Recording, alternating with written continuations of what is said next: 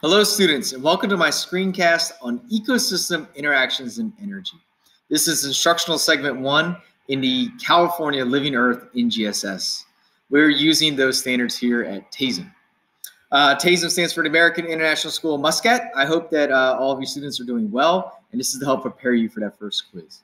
Like all my videos, this is not for profit. This is only meant to help students, so please do not sell it or use it for anything. I try to use all freely reproducible images, such as Khan Academy ones that are available on khanacademy.org or OpenStax. And if you find any images that weren't freely available, let me know and I will change them. Let's jump in. So a little joke for you. I got this from another teacher a long time ago. Bio equals life, life equals wow. So bio equals wow. So let's have some wow times together. Let's have some fun. All right, we started much of this unit, we spent much of this unit trying to explain what happened to the African buffalo population size in the Serengeti between these years. I told you a story of how after I got married, I went to Namibia, where my sister was doing Peace Corps. We went to Etosha National Park, and it was just awesome seeing the amazing biodiversity in sub-Saharan Africa. So what happened? And we're still actually explaining this if you're watching this early enough. Why did the buffalo boom, and then why did it crash back down? And so I hope you enjoyed using biological principles to explain this phenomenon. So let's go to another phenomenon we explained, or another experiment we looked at, and that's Robert Payne's starfish experiment. And you all did all the HHMI activities with this, and I think you really enjoyed it. So refresh yourself. What was the independent variable in Robert Payne's experiment? What was the dependent variable? What were some things that were controlled or constant? What was the control group? Pause the video and see if you can remember. Hopefully you remember that the independent variable was the removal of the starfish. So he said that he could throw them a long ways like a Frisbee. Right? The dependent variable was what happened to the biodiversity in those tidal pools.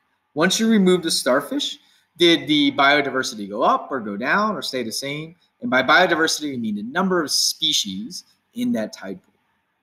What would be some things that would have to be controlled in this experiment? This one doesn't have a ton of controlled variables. For instance, if we're doing like heart rate and music, we'd want the same volume on every song and the same time of day to measure heart rate. Here, I can't really think of too many controlled variables except for maybe using the same method of counting biodiversity. There's different diversity indexes, or maybe looking at the same time of day when counting the species. And so the control group, this is a group that's left alone, and it usually serves as a standard for comparison. And the control group here would be tidal pools where the starfish were left in. So we're going to compare the results of the tidal pools with the starfish versus the ones where they got thrown out. And so what did he find?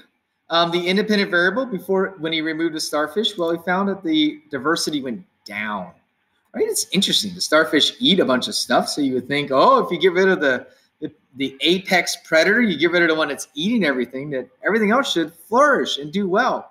But it's not the case. When he got rid of the starfish, after 5 years, he just became a monoculture. Just mussels were left. So in other words, without the starfish controlling some of the other species, the mussels were able to take over. And from that, he coined the term a keystone species. Here, this would be like a good graph to look at. And so you did that in some of your HHMI activities. So here with the starfish, the control group, you can see the number of species hovers around between 17 and 20. And here without the starfish, the experimental group, you see it drastically decreases to 1 or 2. So just like in an arch, if you remove the keystone, the whole arch comes crumbling down. All right. Think about your own experiments. So when we get back together in hybrid mode, or whenever I can see you, we'll do some real experiments in class. So far, we've been doing virtual ones and simulations. What would be an experiment on bean germination, right? As we go into Unit 2 in the California NGSS, it'll be about photosynthesis and cell respiration, the movement of carbon between reservoirs. So how would this work? What would be an independent variable, dependent variable, constants, and controls? You think about that, and then we can talk about it as a class. Okay, I'm going a little out of order in what we did in class, but it's fine because it all comes together. This would be a biogeochemical cycle. Bio meaning life, geo meaning the earth, and chemical meaning nutrients, things like water, carbon, nitrogen, and phosphorus that move around. You're probably pretty familiar with the water cycle, but we tried to introduce a couple of new terms and talk a little bit about what's really going on here in different parts. I'm back. I had to get my water kits. So I use the water kits to kind of show that here are a bunch of water molecules. Water molecules are H2O, so 2 hydrogens and 1 oxygen. You can see these two water molecules are sticking together. That is called cohesion. That is due to the oxygen atom, the red one, being negatively charged, whereas the white atoms, the hydrogens, are positively charged. That's because oxygen's a more electronegative element, and the bond within these atoms is called a covalent bond, and the electrons are more often on the oxygen atom. So it's negative, and these would be positive. Negatives and positives are attracted, just like north and south poles. Opposites attract. So the water molecules are actually attracted to each other, which is a really important property because when you get many of them together, it gives you the emergent property of hydrogen bonding. We'll go over more of that in Unit 2. That will not be on your assessment, but that was just a quick reminder. So as water is in its liquid form, it's constantly breaking and reforming these hydrogen bonds between water molecules. And as enough energy comes and shines down on the water in the form of sunlight, water can evaporate and a water molecule can move off. These water molecules can condense in clouds and come down as precipitation. Runoff is important, right? Some of the water will percolate through the ground and into an aquifer, but some of it won't percolate, especially if it's on a parking lot or on rocks and it's unable to.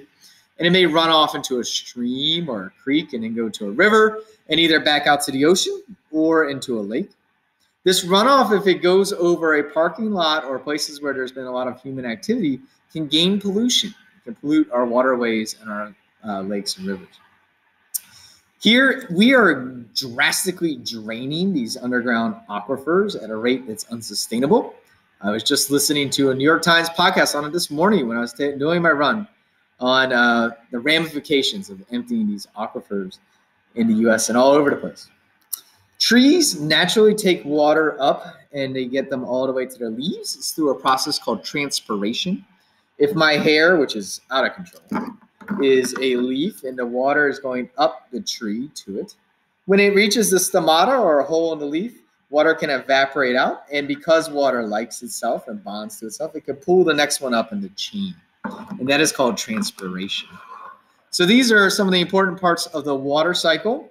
The water cycle is the first we did because it drives the other cycles, right? Carbon dioxide can dissolve in the oceans. It's a huge ocean reservoir, and water can move around nitrogen and phosphorus. Here's the carbon cycle. So we won't spend too much time on this one. We actually haven't gotten to it if you're watching this video early. But we'll talk about reservoirs. Where can carbon stay and where can it move around to? And there's a biological carbon cycle and a geological carbon cycle. But basically, what should we look at here is that carbon can be in the air. It's in the air in the form of carbon dioxide. That forms the greenhouse effect, which keeps us warm. Too much carbon dioxide in the air warms us up too much. Carbon dioxide can get out of the air by being absorbed by plants in a process called photosynthesis, where plants take carbon dioxide and water and make it into sugars. It can also be absorbed in the oceans. Carbon dioxide is given off by organisms when we respire. So right now, or this morning when I was running, I was breathing out carbon dioxide. You're breathing out carbon dioxide, but also in a big way through human emissions, through plants, power plants, coal plants, things burning fossil fuels, through our cars, etc. And one big problem here is that we're tapping into reservoirs of carbon inside of soil and fossil fuels where it was trapped, and now we're releasing it from those reservoirs into the air. So we're dramatically influencing, as humans, this carbon cycle. Here's an example of it. So here's CO2 concentration over time. This varies with something called the Milankovitch cycles, which is how Earth orbits around the sun and variations in solar activity. If you'd like to learn more about that, I encourage you to take my environmental science class.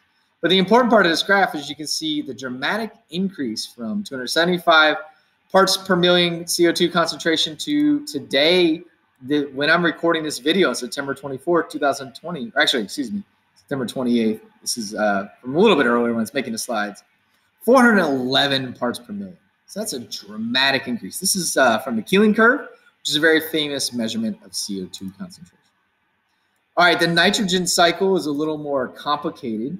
I hope you enjoyed the activity we did with the Serengeti with the plants from Dr. Pringle, and we talked about you drew cards and you tried to see how it would get nitrogen, et cetera, but it showed a symbiotic relationship between plants and bacteria. There's a lot of nitrogen in the atmosphere, more than there is oxygen, but this nitrogen isn't usable. It has to be fixed by bacteria for plants to use. And then plants can use them, and then we can eat plants, or we eat animals that ate plants, and we can get nitrogen. Why is nitrogen important to us? It's important to us because it's a key component in proteins and in DNA. DNA has nitrogenous bases, and those sequence of those bases make us who we are.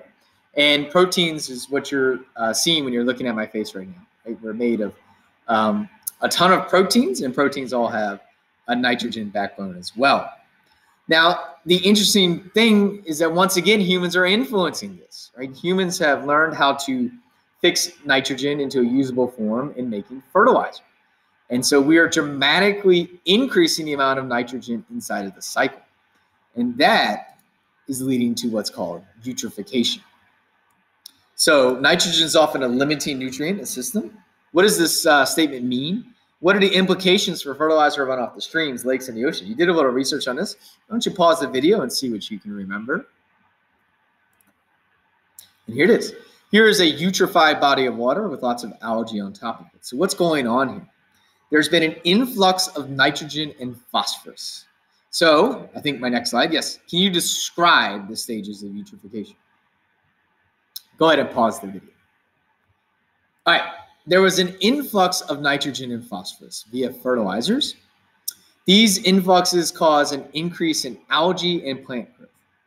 That algae covers up the pond and actually kills the plants underneath it because they can't get any sunlight. The algae themselves also start to die because they run out of nitrogen and phosphorus eventually, and because they reproduce so rapidly. As the algae and plants start to decay, they are eaten by bacteria. And these bacteria use up the oxygen in the water. Oxygen that's in the water that's usable by fish is called dissolved oxygen. I find that in the past, some students think that fish could breathe the oxygen on this water molecule, and they can't. Right? This water molecule is not going to change. It's covalently bonded. It's very strong. There's oxygen dissolved within the lake that the fish use. And so when the oxygen gets used up by the bacteria to decay this, and we'll go over how oxygen plays a role in energy later on in Unit 2, then the water becomes hypoxic. And hypoxic means lacking oxygen. When it lacks oxygen, it can lead to fish kills. And there was actually a nasty fish kill last year here in Muscat, Oman. So this is a paper from Sultan Qaboos University and the Ministry of Agriculture and Fisheries. And it went over some of these harmful algal blooms or eutrophication events in Omani waters. And you can see that they've happened all over the country that we're in. And so it's really tough and something that we should avoid. All right, those are the biogeochemical cycles. Those cycles of nutrients constantly flow around, right? This nitrogen will constantly be flowing around. So the carbon inside of you might have been inside of a dinosaur at some time, is what I kept saying in class. Whereas nutrients cycle, energy does not. Energy is transferred through a food chain. So pause the video and see if you can answer all of these questions and see if you can remember what we went over in class. Well, here we go. Here's an example of a food chain. Here's a producer. It's going to be a plankton. I think it's covered up on my tools down there. The mollusks eat that, and then it's eaten by a fish, which is eaten by a bigger fish. Right? Primary producers, consumers, secondary consumers, and tertiary consumers. Only 10% of the energy is transferred each level. And why is that?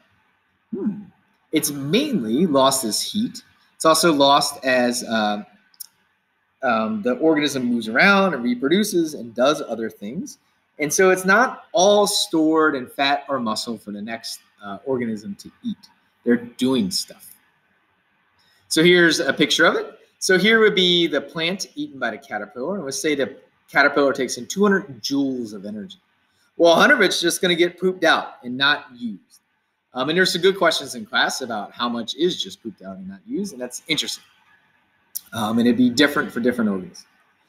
67 joules of this energy is going to be used by the caterpillar to do cellular respiration. Cellular respiration is the process of converting food into energy that the body can use, and that energy is in the form of what's called ATP.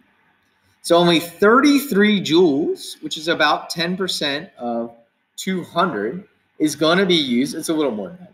Is going to be used to grow and make new biomass. Biomass meaning muscle and fat inside of this caterpillar. That biomass is what can be eaten by the bird or whatever eats the caterpillar. And so only 10% is passed on to the next level.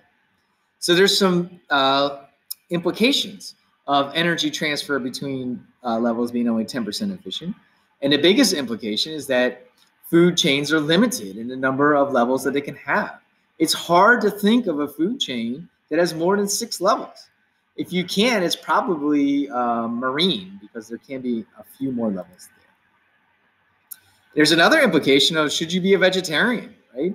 If it takes that much energy to grow meat just for us to eat as humans, would the world be better off if we removed meat and instead grew crops, and we can get more than enough nutrition and protein from eating various fruits and vegetables?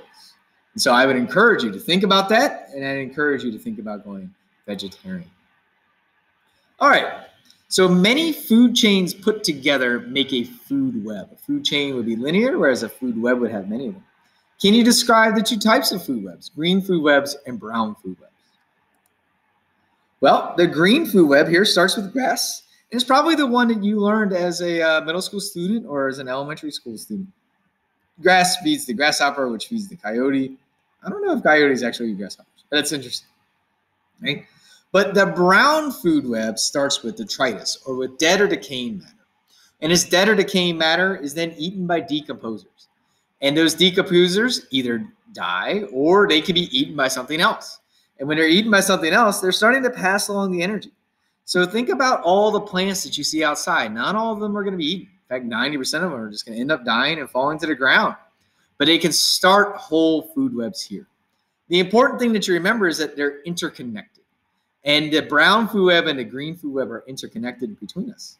And so we, as humans, eat things that come from the brown food web as well. And I love mushrooms because I'm a fun guy. Dad joke. Okay. Can you describe a trophic cascade? You all did a really good job on this in class. And we did a couple of quick and learn activities on it. So can you pause the video and see if you can figure out what's going on with the kelp forest and the lake? All right, here, the kelp forest, these otters are going to eat the urchins, so it's going to decrease the number of urchins. The urchins are going to eat the kelp, so it's going to decrease the number of kelp. Notice how this is not a food chain represented here. A food chain would represent the arrows going in the direction of energy transfer. This is a trophic cascade diagram, and I will not trick you that on the quiz, I promise. So let's think about this. If urchins goes down, then, or if the urchins hurt the kelp. So if the otters decrease the number of urchins, what's going to happen to the kelp? Well, you probably remember from the movie that it's going to go up, right? The otters help the kelp. Even if the otters don't go around and tend to kelp or do anything to it, they help the number of kelp increase because they control the number of urchins which eat the kelp. Let's look at this lake. It adds another level. So here, this bass is going to decrease the number of this fish, which is going to decrease the number of, I believe that's a Daphnia. Daphnia decrease the number of algae. So if you take it here, let's think about what's going to happen. What's the effect of this bass on these algae? Well, here, down. So this is going to go up. So that's going to go down. So the overall impact would be a decrease in the number of these algae. Some of you brought up in class that there could be competing trophic cascades, or there could be different intensities of the trophic cascade, and that's absolutely true. But what we saw in the movie and what we saw in the work associated with it is that oftentimes removing apex predators or removing keystone species causes a trophic cascade. Okay, can you compare and contrast exponential and logistic growth? Can an elephant show exponential growth? Go ahead and pause the video and see what you remember. Hopefully remember that exponential growth is a J-shaped curve. It's just showing like x squared, like you've done in your math class. Whereas logistic growth is an S-shaped curve, and it's going to level off at some area of carrying capacity. We were trying to figure out the carrying capacity of the buffalo, and then we did a lab online where you used Mr. Darkow's simulation to figure out the carrying capacity of the white-footed mouse. Everything can grow exponentially, but everything is eventually constrained by resources and to pause at some carrying capacity. Carrying capacity itself fluctuates depending upon the environment and how many organisms can be supported by the environment. And humans do a lot of that fluctuation of affecting carrying capacity. Here's a picture of your simulation you did, and you did a great job on that. So can you compare and contrast R and K selected species? We did not do this too much in class, but just to know that one's not better than the other. It's just a method or a way of reproducing and trying to continue on a species. So R selected species would be something like flies, and they would have a short lifespan. They would have a short time to reproductive event. They would have a lot of babies, and they probably don't give a lot of parental care to those babies. They're just trying to have as many as possible to make it so that way they can grow up and carry on the species. Whereas K selected would be the opposite. This would be like humans. So you can look through this table here. All right, so I said that carrying capacity, the number of organisms in a species that the environment can support, is influenced by different factors. And so can you describe two of these factors? Can you describe density dependent and density independent factors that affect carrying capacity? Hopefully you got density dependent depends upon the population size. So it might be things like predation or disease or competition between them, food or water or space. And so if you have a lot of the bats together and the bats are starting to spread disease amongst each other, that'd be a density dependent factor. Things that are density independent is like what's going on in the Western United States right now, these terrible fires and natural disasters and habitat destruction. All right, what's a niche or a niche? You can pronounce it either way. And can you describe the competitive exclusion principle? So we just went over that today, right? A niche is your job or role, your way of life in a habitat. So it's an ecological role or way of life, which is defined by a full set of conditions, resources, and interactions it needs. Now, if you have two species try and occupy the exact same niche, what's going to happen? What's going to happen is they're going to fight, right? And one of them is going to go extinct. And this is a famous experiment showing the competitive exclusion principle by Dr. Gauss. So these paramecium, they're grown in petri dishes, but they occupy a very similar niche. And so when they're grown together, paramecium aurelia won out, whereas paramecium caudatum died out. It's interesting too, because paramecium aurelia is actually smaller. Students tend to think that it's always the bigger species that wins, but here is not the bigger one.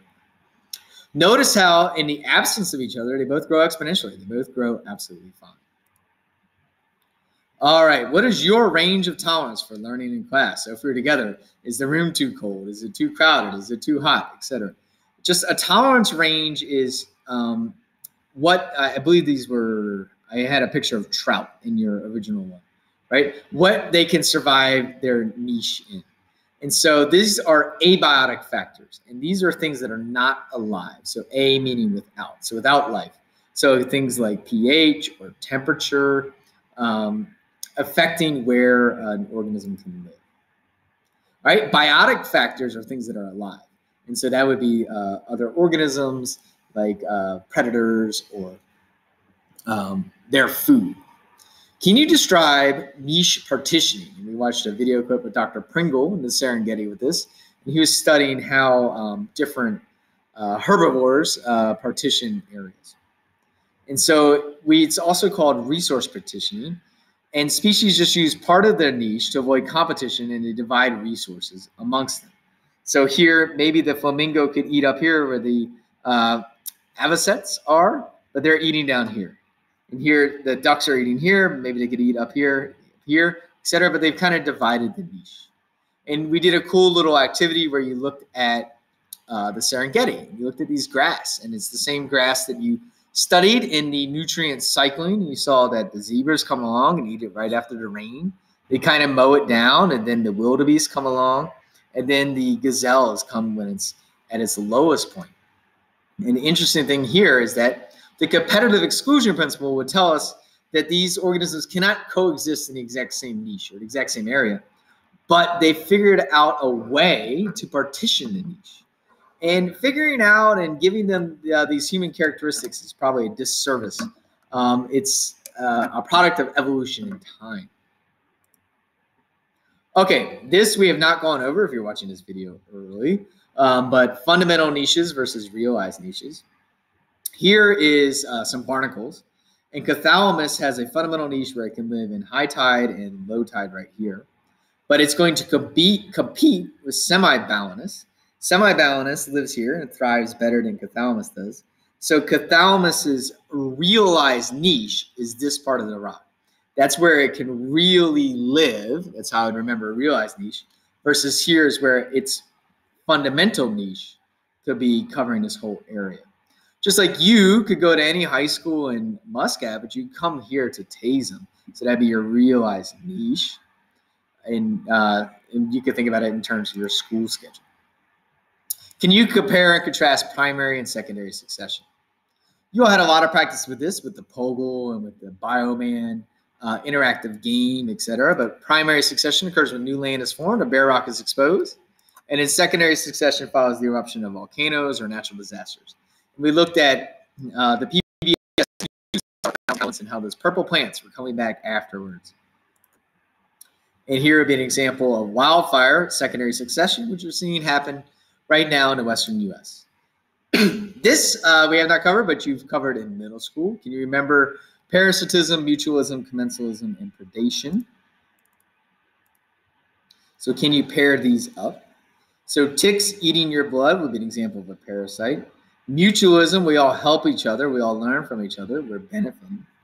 Commensalism, one benefits while the other one doesn't. A barnacle benefits while the whale doesn't care. And predation is wolves are hunting elk. Predation and parasitism are often confused. You could say that the tick is preying on us as well, but I often think of a parasite as something living on something that hurts them. All right, we're almost done. Biodiversity, can you describe ecosystem diversity, species diversity, and genetic diversity, and how can you help promote biodiversity? All right, and we did this with a TED Ed activity. So ecosystem diversity is the variety of ecosystems within a given region, and species diversity is the number of different species in a given ecosystem. We'll do an activity with the Simpsons Diversity Index later in the year when we come back on the last instructional segment to ecosystems. And genetic diversity, we'll talk a lot about this with evolution, but the variety of genes within a given species. We said, you know, when the potato famine happened in Ireland, there wasn't a lot of genetic diversity there, and it was able to wipe out those potatoes. All right, and here's a picture of it. And last thing, why should pregnant women not consume sushi? That really hurt my wife because she really likes sushi when she was pregnant with her children. And can you explain biomagnification? If you're watching this early, we also haven't gotten to this yet, but we will. And biomagnification is how when a is in the water, such as DDT, which Rachel Carson wrote about, or mercury, etc. It's then picked up by producers. Those producers are eaten by primary consumers, which are eaten by fish, which are eaten by larger fish. The problem is that these toxins cannot be broken down, and they tend to reside in the fat tissues or liver tissues, and they sit there, and they can't be broken down. So if they can't be broken down or excreted, they start to bioaccumulate as you go up the food chain. And so fish that have eaten lots of other smaller fish, which have eaten these smaller producers, could have large levels of these toxins in their tissues, which is why they say not to eat sushi when they're pregnant. All right, students, that's my review video for instructional segment 1. I hope you found some good stuff in there for you to review. Let me know if you have any questions, and take care.